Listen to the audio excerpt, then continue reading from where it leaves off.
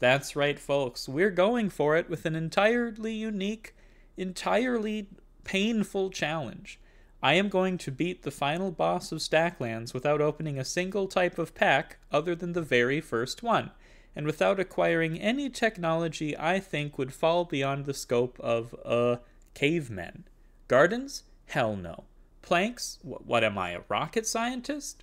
Here are my options. Rocks, wood, sticks, rabbit crap. What really sucks about this is that I'm not going to be able to build any sheds. In Stacklands, you have a limited amount of room. You can only have a set number of cards in play. Guys, cards. Resources, cards. Food for your guys, cards. You start the game with room for 20 things. At the end of each day, you have to sell off any more than that. But don't worry, you can build sheds to massively expand your storage space. All you need is to open the second pack and I can't do that. So yeah, I can never have any more than 20 things for the rest of the game, including all of my actionable characters, except money. That doesn't count because, well, you can't sell it. Anyways, all we can do is buy the beginner packs, process the contents to things that sell for more money, and then buy more packs. Like a Magic player who doesn't know how to buy singles. Eventually, a second guy shows up. Sweet. He can help us process random garbage into slightly less random, slightly less garbage items, like turning rocks and trees, worth 0, into wood and stones, worth 1, and wood into sticks, worth 2. That's right, boys and girls, we have entered a 1 to 2 coin stick-based economy. Get used to it, it's gonna be like that for the rest of the game. After hoarding enough berries, wood, and rocks, we managed to build a house. Yeah, I know, cavemen couldn't build houses. Challenge over. But really, you can't get more guys than 2 without building a house, and it's the first tech you unlock. And also, screw you, go try and beat the demon with sticks and rocks and 2 guys. I'll wait. Okay, are you back? Great. Our 2 guys get our 2, people? Work together to create a baby, which does nothing but eat a single food and wait to grow into yet more labor. The item cap hasn't really sunk in yet, and things go fine. Way too fine, actually. We're popping off. All this random trash sells for next to nothing, but that's better than literally nothing. We continue to create more guys and more wealth. Rabbits show up, and we use their poop to grow apples and berries, and turn them into meat to sell, because we can't figure out how fire works to cook it. Seriously, that's in the second pack for some reason. At some point, we get another pack from crafting something. It really sucks because we never want to open it, and our play space is getting hellishly crowded. Seriously, it is awful having this much junk on the screen. The stacks of money are flying everywhere, and every time enemies show up, or we have to, cull the rabbit population, the combat makes all of them clip into one another, shooting across the screen being a general pain in the ass. Once I got to 5 villagers, I sold my house for more space, but also because I didn't need any more dudes.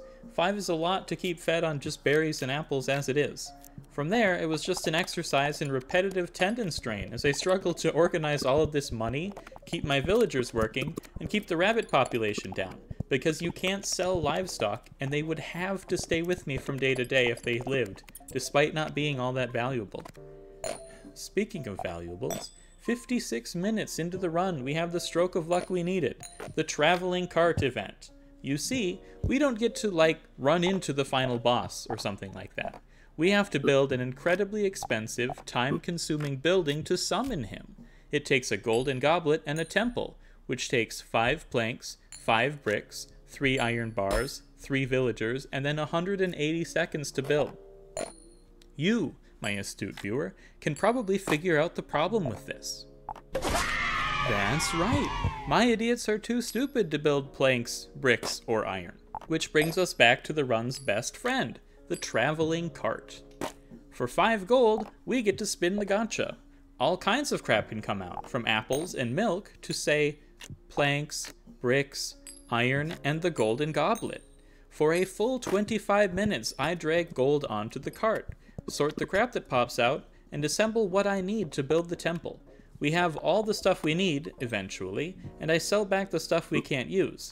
Extra planks, bricks, and iron mostly, and then begins phase 2 of our quest, the bulk up. See, I've done this challenge before, like 4 times for some reason.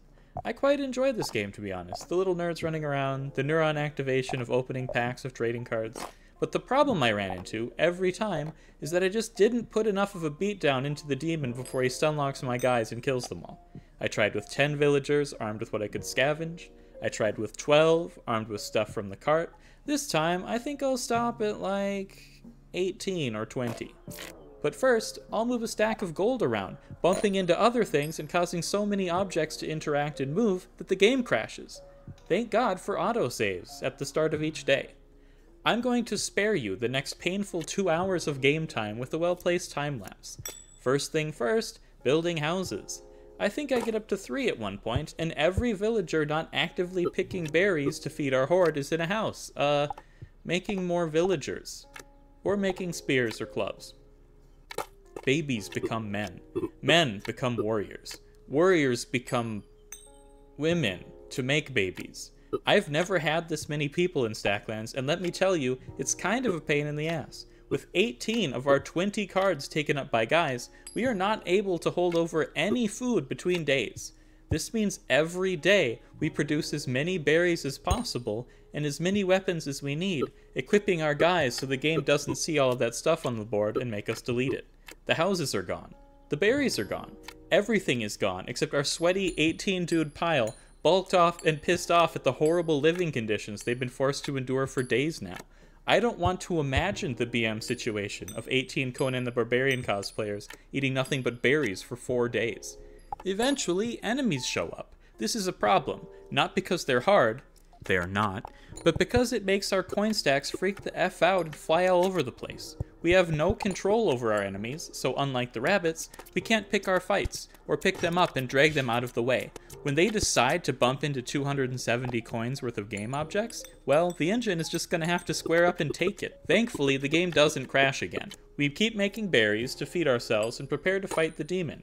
With all hands on the battlefield, we aren't going to be able to have berries for long, so we need to start the fight at the beginning of the day, when we have as much time as possible before needing to eat again. That's right, I haven't said why. Because if your guys don't eat, they instantly die. Oh wait, never mind, I totally don't do that, summoning the demon in the last 25% of a day. Why? When your guys eat, they regain some health, and we'll probably need that. Not gonna lie, dragging 18 guys onto the final boss felt fantastic. Not being able to see jack shit while I scrambled to get random coins out of the way, not so much.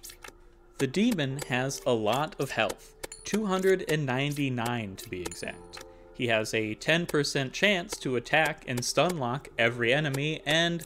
oh no, never mind, he totally didn't do any of that, he just ate shit. Seriously.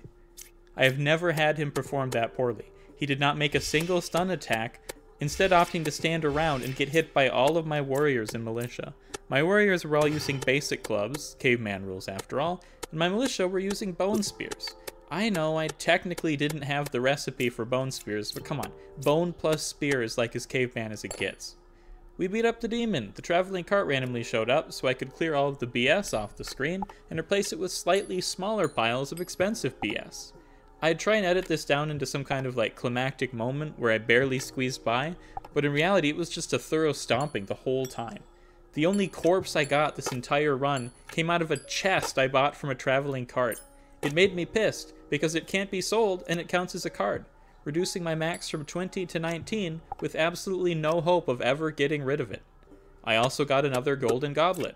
Wow, I could fight this last boss twice if I wanted to finish turning my irritated wrist into a lifelong injury. Instead, we just kind of finished off the demon. Guy was a wuss, no chance. I got cute with it at the end, thinking I could use the planks and stuff that I already had to build boats and access the post-demon content. This was a terrible idea.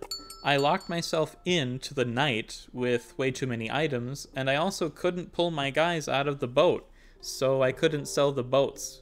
I soft-locked the whole game.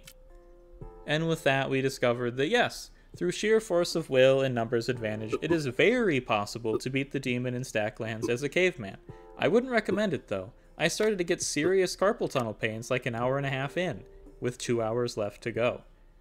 I think I'd rather beat a 100-hour JRPG on a fucking 3DS than do this shit again. I'll still play Stacklands though, that game slaps. Maybe I'll do the DLC on here someday. With that, thanks for watching. I've been gone a bit. I got a new job, which is great for my wallet, but not super awesome for long-form content creation. You know the standard YouTube post-video shakedown, so bell, subscribe, all that. It really does help a lot with the algorithm, and I will see you guys later.